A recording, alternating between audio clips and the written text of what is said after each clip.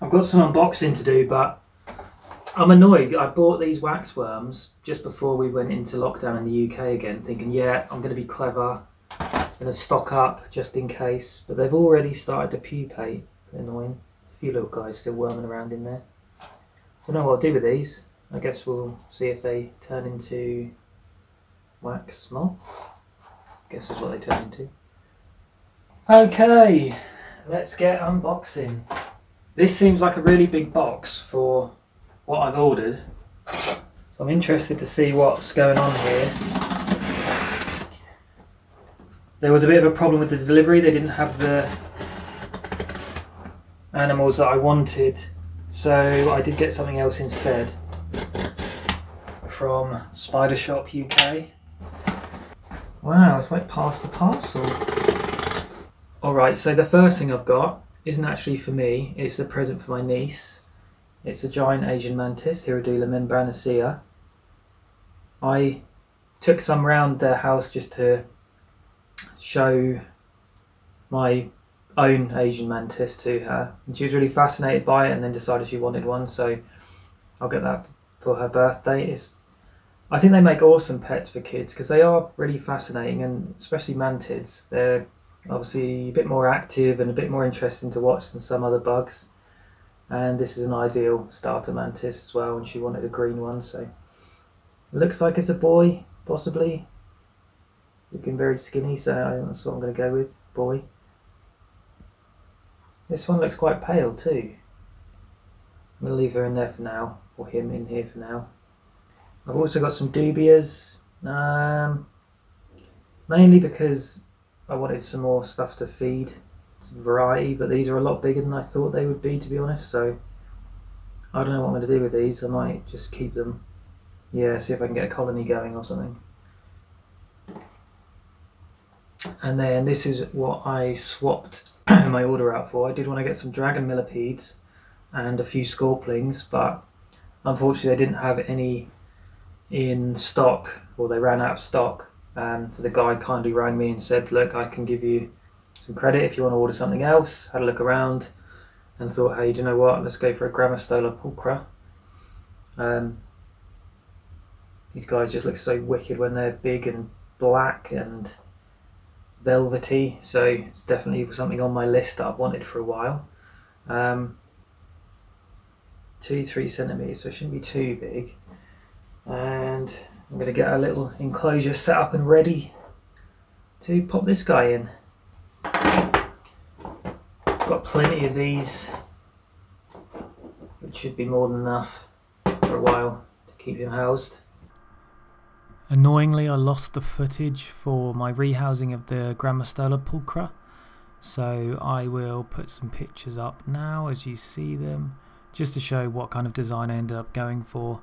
The enclosure might be a bit big for the size of the tarantula, but I've given it plenty of digging medium because I believe that they are a burrowing species, or they like to have room to burrow as such, even though they're a terrestrial species. So hopefully this will be a good home for the foreseeable future. So I just had a bit of a scare with the Milky Bar kid. She seemed to be, well, she was okay this morning, and then I've noticed, well, a little while ago that she'd molted on the side here. As you can see, she's left her exuvium on the side, and I found her kind of laying in this grass area here. Probably going to have to take that out because it seemed like she must have dropped or fell and then kind of got a bit stuck in here. So I was like, oh god, here we go, she's probably got all mangled limbs now. But I did get her out and she seems alright, just a bit, I don't know, a bit weak. I mean, she can't have been laying there very long because I checked on her earlier and she was fine. But I kind of got her out and tried to get her to perch somewhere. And her back legs, I don't know, she seemed like she was kind of struggling to grip on with her back legs, like didn't have much strength. So, but I've managed to get her out of where she was laying and then perch her up on here. Thankfully her legs look okay, they didn't look twisted and no limb distorted or anything like that. So I guess we'll see how it is because she's very freshly molted, which is my only worry. So I'm hoping that if she just lays there and hardens up a bit, she'll be alright. And I'd kind of like her to be on the top part so she has a bit of a better grip, but I'll keep a close eye on her and hopefully she'll be okay, but a bit of a scare there. I think that's the only disadvantage really with having these kind of more exuberant tanks, is there's a bit of a danger if they do drop when they molt like that, but we'll see. I think I might give her some honey if she'll take it, just to boost her energy a bit, and then keep an eye on her and check up in a bit. My Idolomantis Diabolica, she's managed to get to the top of the cage. I did give her a bit of a hand because I wanted her to just get in a good spot. As you can see, her legs are a bit bent. There is some disfigurement, but she's managing to hold on to the top now, so I guess we'll see how it goes. I'm not too optimistic, but she's got to that point now, and she's not really moved though all day, so I'm just going to leave her to it, and we'll try hand feeding her if needs be, see if she can get through to the next molt. I've ordered a fully netted cage because I just think, you know, I do like having whilst I like having these enclosures looking a bit more aesthetically pleasing, maybe it isn't the best for these guys. They are so delicate. So I've ordered that netting enclosure, and I'll pop her in that just so if she does drop, she will find it a little bit easier to find her feet again, because I think that was the problem. From looking at the molt, which is already still in there, she molted absolutely fine, so she must have dropped after the molt.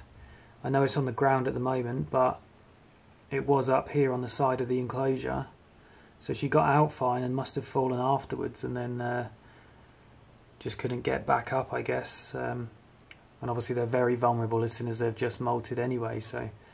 But we'll see. She's, you know, I'm glad that she's up at the top of the enclosure again, and seems to be able to use some of those legs even though they are a bit disfigured. I guess the main thing is just if she's able to eat, which I will try in a few days. See if she can eat, because I did notice her tarsus as well is a little bent. Don't know if you can see it. I mean, her arms are fine, but just one of the tarsus is seems to be a bit disfigured too. Shame, but we will see. Fingers crossed. And the last thing I wanted to talk about was my main man Milton, who finally reached maturity and got his wings. And just look at how impressive he is. What an absolute beast. And look at the size of his antenna. All for the ladies. Very impressive, Milton. These guys just look absolutely wild when they reach maturity. It looks like he's got some kind of long cape on. It's so cool. He's always been so well behaved as well.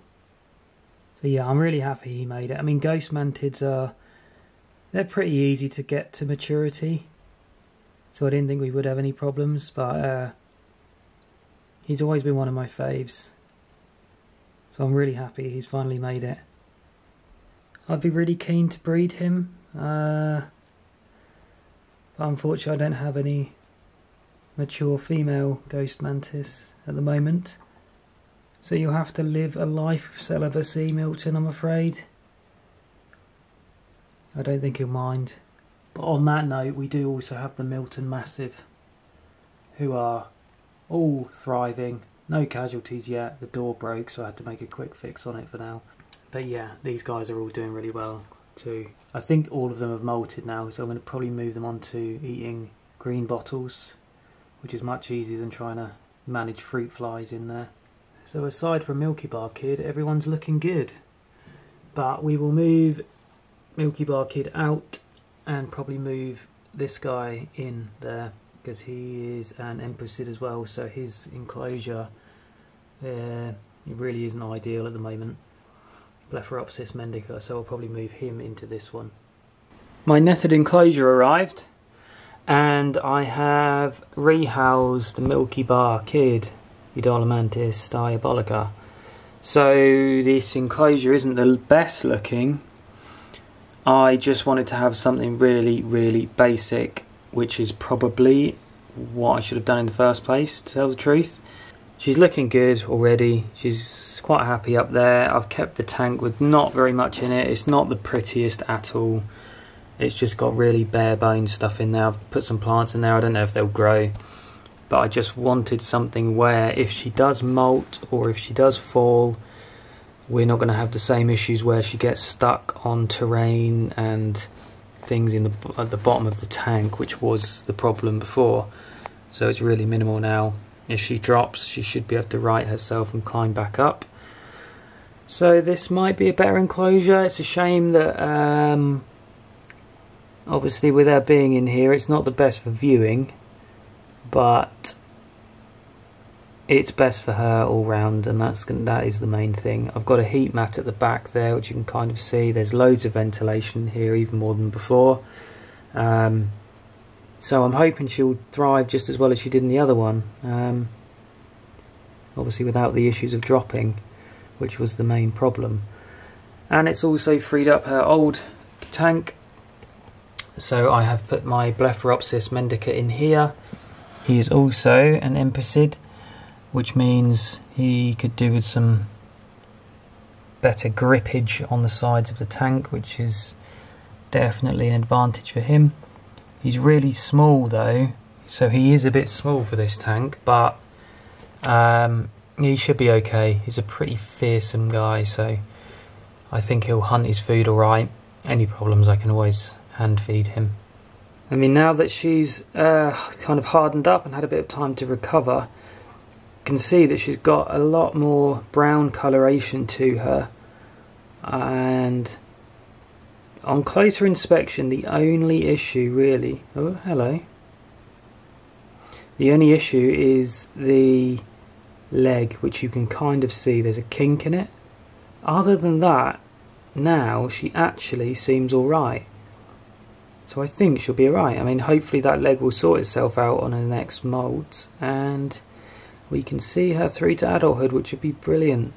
These guys are notorious for having problems and not reaching adulthood, so that would be a great thing to see if we can get her there. So fingers crossed, she's on the road to recovery.